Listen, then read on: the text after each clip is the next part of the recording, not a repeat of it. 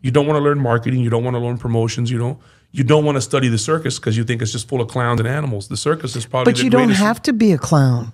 You can stay on brand. You can be who you are and still be clever and creative and fun. You guys piss me off when you don't want to do the work that is necessary.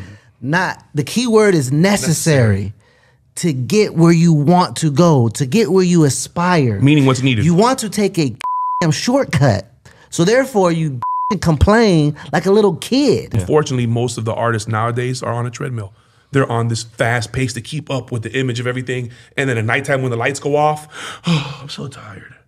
Oh, man, it was exhausting having to make believe that I was a successful rapper. Now I got to get up in the morning and go work at McDonald's. There's no shame in that. Why can that not be part of the story? Yeah, I got to get up in the morning and go to McDonald's.